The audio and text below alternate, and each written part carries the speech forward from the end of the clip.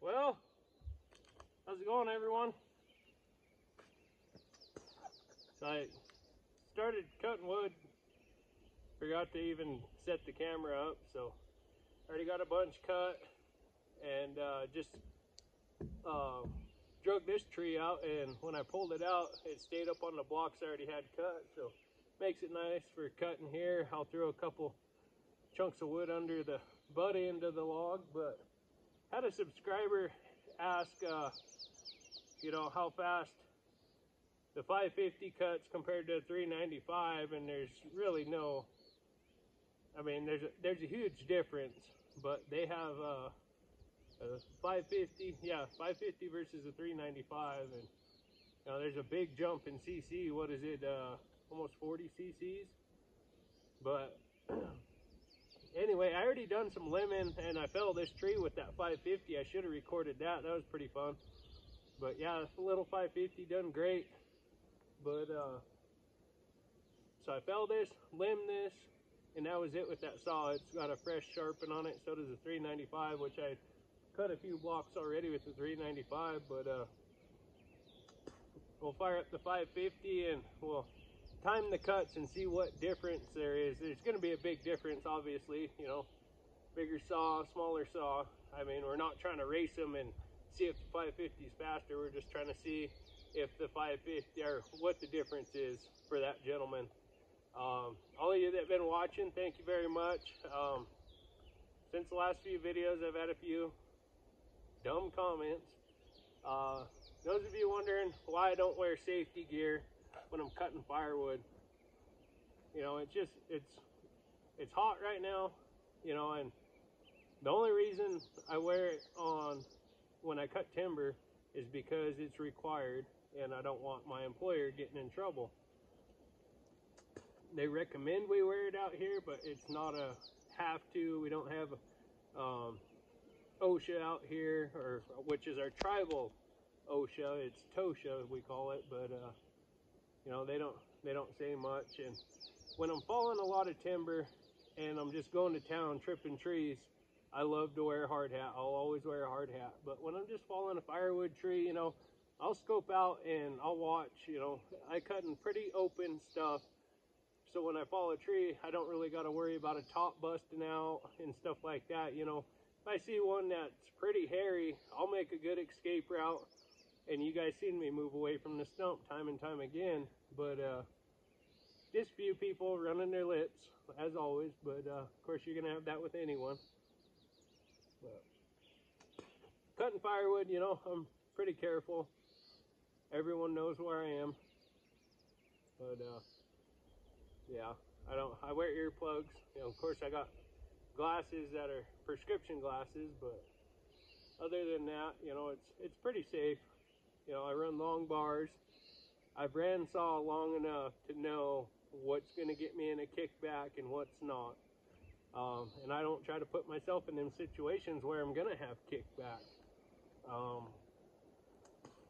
lot of these folks are from back east. Nothing against the folks from back east, but they run shorter bars. They're usually cutting in a log deck, and you cut in a log deck, you're going to have a lot of kickback. There's no two ways around it. You know, I always make sure I know what's on the other side of the log when I'm cutting. Like when I get where these blocks are, you know, it's going to be slow going, and I'm going to watch what I do. But it's just experience, you know. I'm very comfortable. I've been running saw since I was 8 years old. So what's that, 26 years I've been running a chainsaw, and I've only had one incident where I cut my pants. And those of you who've been following the channel know that incident, or some of you may know. I was doing tree thinning with my dad and his buddies, and I was way down over the hill. I was 12 years old, bought my first saw that year and went to work that summer tree thinning, and it was super hot. I mean, it had to be 90, 100 degrees, and I was down in this draw while it was really humid, and I was just sweating to be heck. So I took my shaps off because they were full shaps clear to my boots, and got careless at the end of the day, and I went and I rested the saw on my leg. Well, of course, I was running a little 36 Pro was my first saw. Well, it don't got big dogs or anything. Well, it hit a limb, come back, and just barely caught my pants. Didn't even touch the skin. And of course, at the end of the day, I walk up, throw my shaps on. My dad seen me take my shaps off. He looks at me, he goes, "You took your shaps off, didn't you?" I said, "Yeah." And that's the only incident. I've never, knock on wood, never once hit my boots. I've never once hit my pants other than that one occasion. But just be safe when you're running a saw. If you don't feel comfortable to cut without shaps, hard hat, that's your business. I ain't gonna tell anyone else what to do. Do what you feel is comfortable. Anyway, we'll fire up the 550 and check it out. I finally got in a section. I was gonna do it up there, but there was a lot of knots, and it's not really fair when you get in knots. So I'm in a section to where I can cut in between knots. So we'll try it out.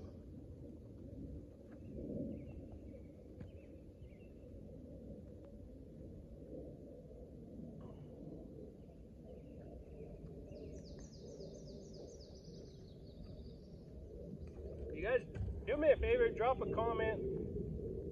These two saws were sent to the channel. This 550 was sent by William Green. He sent it for the kids, and they ran it. They're in school and stuff right now, so they're not out with me. But they've all ran this saw. It's a great little saw for kids, lightweight. I believe it's a 24-inch Canon Super Bar, so it's kind of heavy. Helps reduce kickback and stuff like that. That was also sent by William. Thank you very much, William. And drop a comment and thank Gil and Jane for the $3.95, please.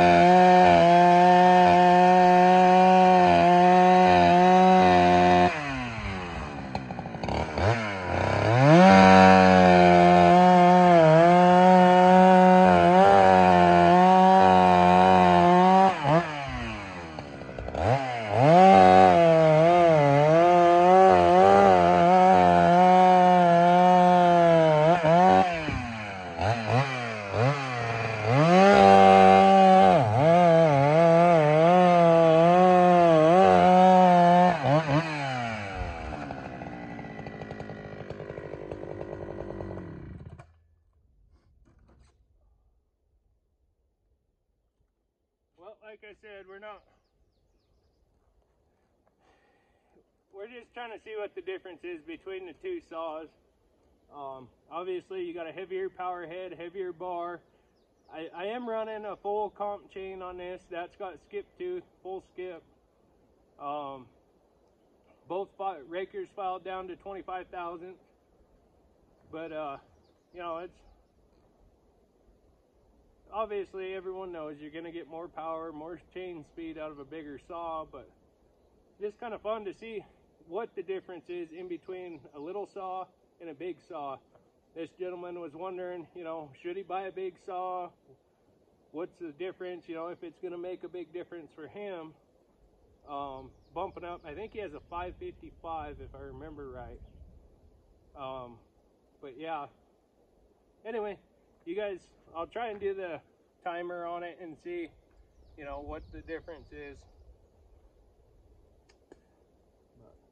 Anyhow, I'm gonna keep cutting with the 395, and then I'll bring you guys back when I'm doing some splitting and loading. That's another thing too. Everyone always sees me fall a tree, drag it out, start bucking it, but you don't get much splitting, you don't get much loading, if any loading, just because of phone storage. I'd love to video the whole thing, chop it down, and show all the pieces to the puzzle. So anyway, I do appreciate you guys watching. Sorry it's been a while since we've been getting out videos, but that's life, you know. Everyone's got their things to do. Most of you know I went back to construction. I wouldn't have went back if it wasn't for working for a good person. I've known my boss pretty much, you know, since I was a kid. He's 2 years older than me. I know his little brother real well, that's my age. Him and I are really close friends, but then his oldest brother and I are really close. His oldest brother is Peach, the one I go trapping with. But yeah, it's been great, you know, working for someone who respects you and respects your work. Never once does he ever question me, and even if he did, you know, it wouldn't be, you know, don't question me, I know more than you. You know, that's just, he's just doing his job. But you know, it's a great work environment. I go to work, I've never once had a bad day working for my buddy Cody. And